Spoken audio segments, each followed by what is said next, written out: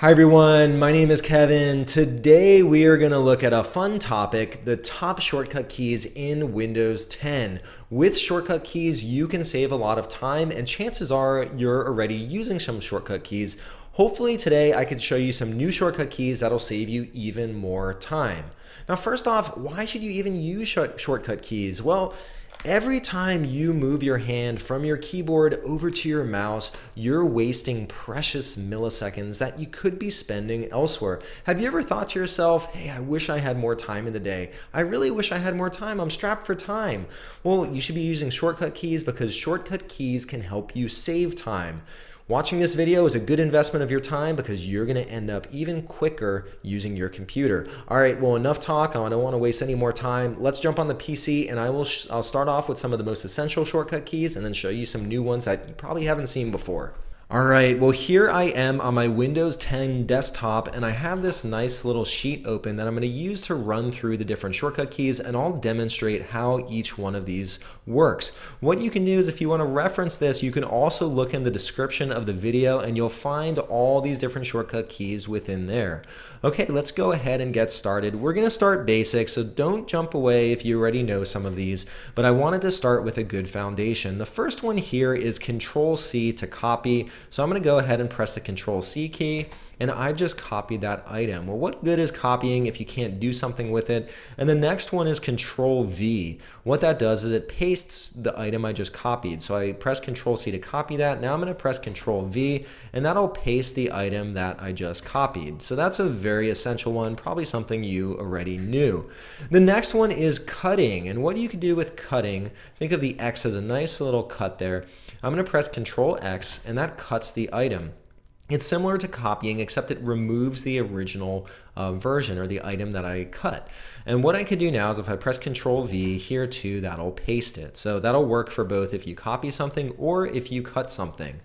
The next one that we're going to look at is undo. And what I could do with undo is let's say I delete this line of text. And I'm going to delete that. Let's say I didn't mean to delete it. If I press CTRL Z, what will happen is that item will reappear. So it basically undoes what I just did. But let's say actually I meant to delete it. What I could do is I could redo. So if I press CTRL Y, that'll now delete it again. Or I could press CTRL Z to undo, CTRL Y to redo, CTRL Z to undo. And you could go back and forth doing that.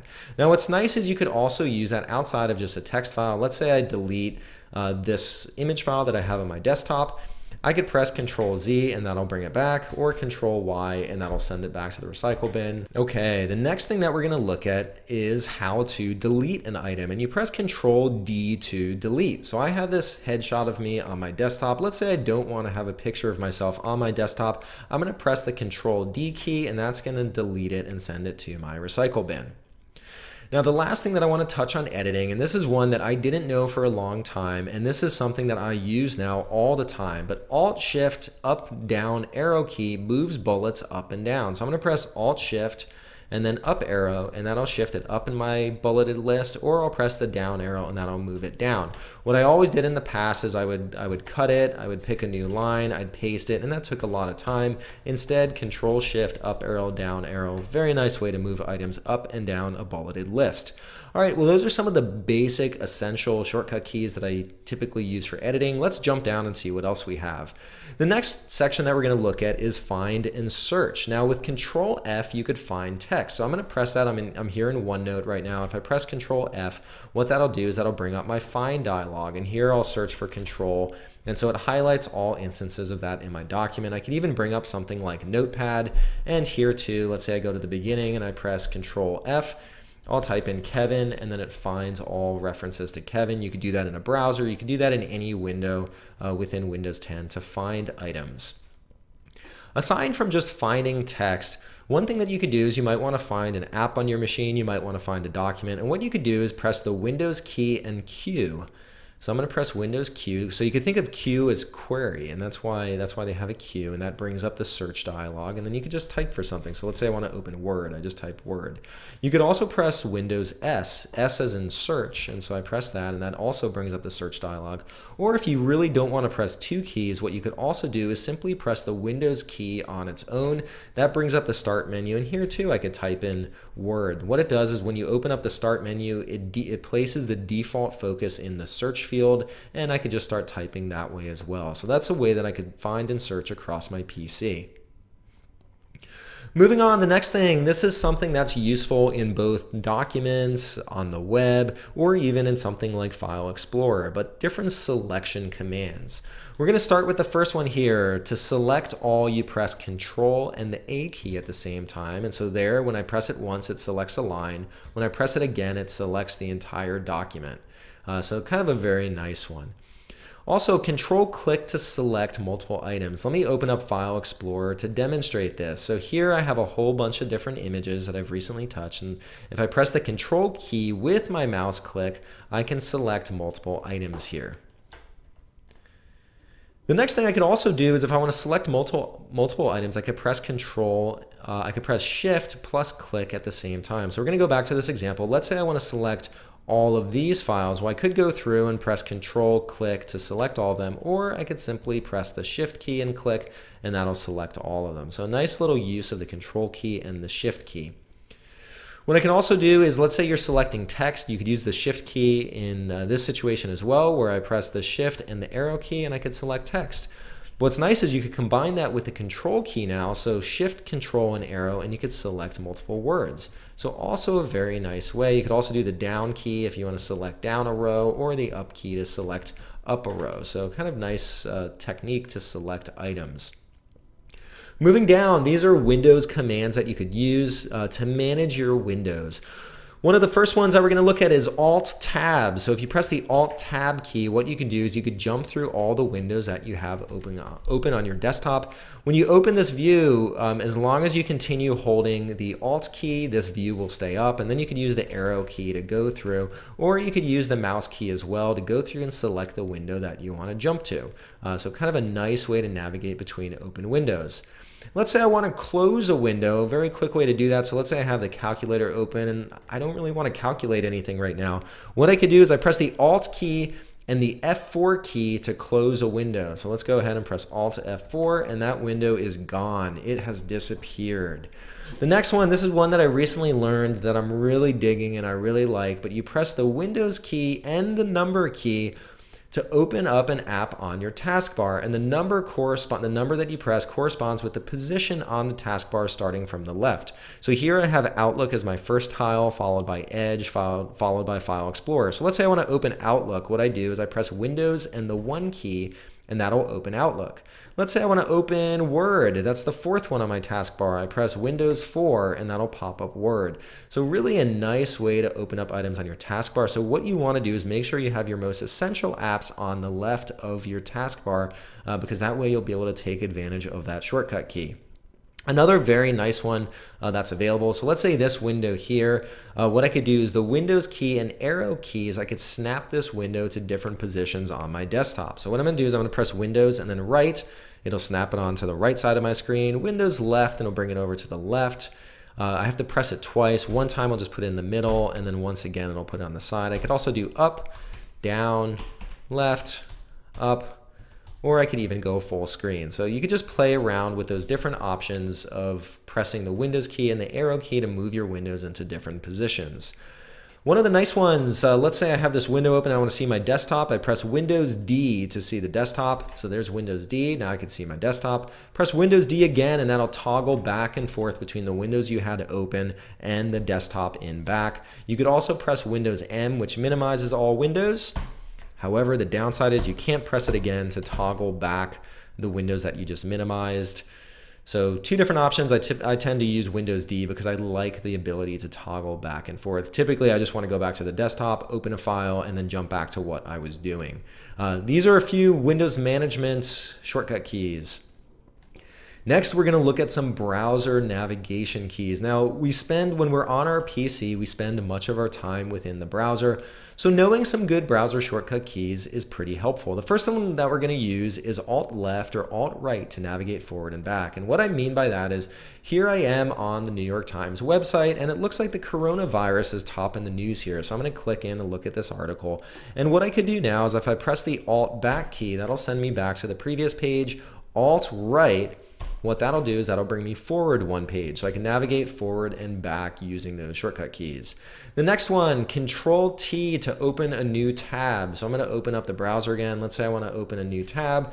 I press Control T, a new tab is opened. And then let's say I want to go to Facebook. I could go there. So I'm going to go ahead and let's go back to the sheet. And what I can do next is Control Shift T brings up a closed tab. So I'm going to go back to the browser. Let's say I don't want to go to Facebook. I'm going to close this window. What I could do is I'll press Control Shift T and that'll open the window that I just had open.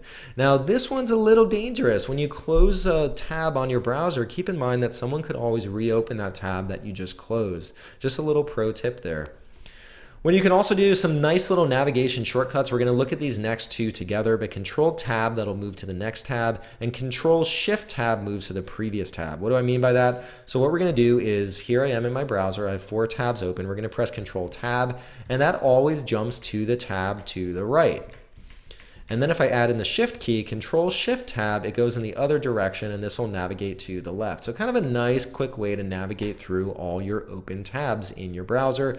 And lastly, what I want to show, the last one that I have on this list is the F5 key or Control R to refresh the web page. So we're going to open the browser again. And let's say, I don't know, is this still the top story? Let me press F5 to refresh. It just refreshed the page. It looks like nothing's changed.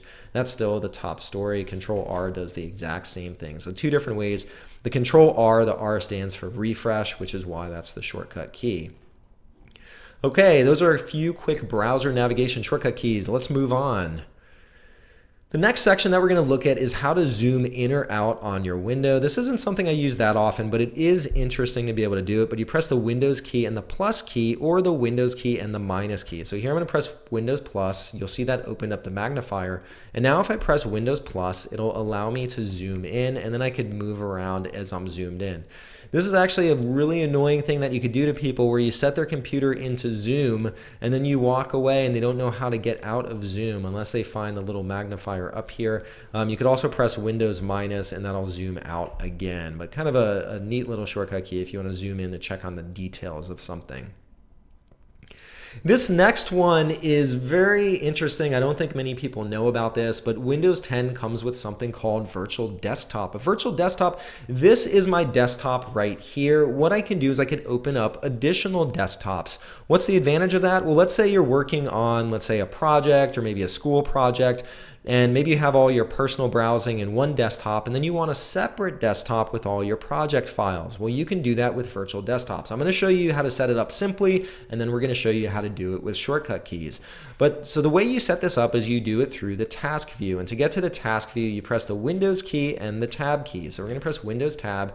This opens up the task view, so I can see all the windows that I've recently engaged with. I could also scroll through time. There's this little option up here called New Desktop, and I'm going to go ahead and click on that, and now I have a second desktop. So when I go to my second desktop, I don't have any apps active within this desktop. So now I could jump back to my previous desktop that I had open by going back into the task view, and here I could select the desktop that I want to jump to.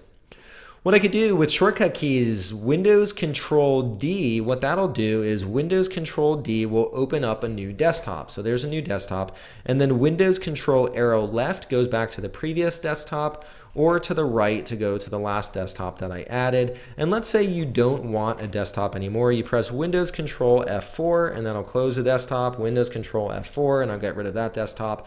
So just a neat way you could use shortcut keys to manage your virtual desktops.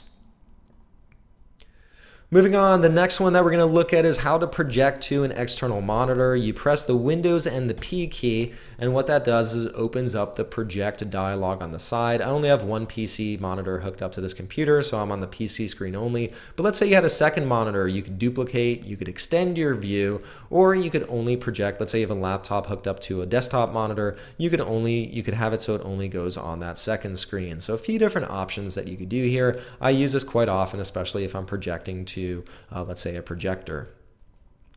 Lastly, I want to finish off with the category that I called others. These are other shortcut keys that don't fit within their own category, or they don't fit within a clear category with many other shortcut keys, but these are also very handy ones to know. Control-Shift-Escape opens up Task Manager. I'm going to go ahead and press that. Task Manager is nice if you want to kill an app on your computer, or if you want to see how much of your CPU or your memory or your, let's say, your Ethernet that you're taking advantage of or using. You could do that with Task Manager. So I'm going to go ahead and let's close that.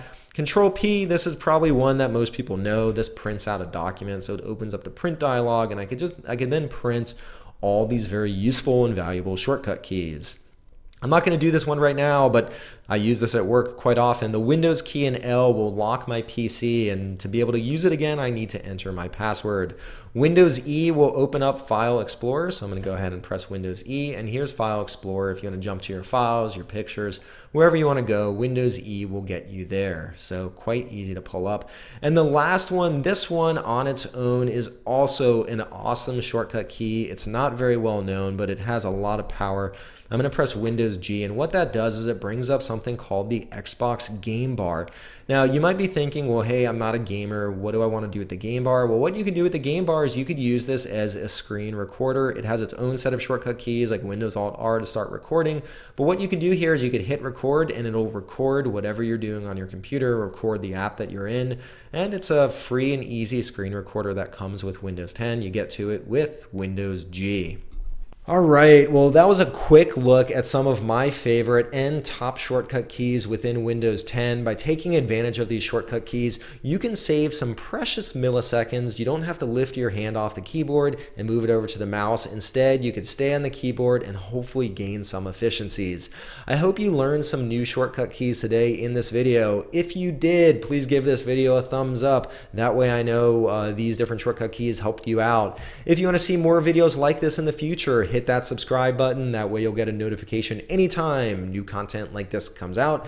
And lastly, if there are any other videos that you want to see me cover on this channel, leave a comment down below. I read them all and I'll add it to my list of videos to create in the future. All right, well, that's all I had for you today. Enjoy saving time, and I'll see you next time. Bye.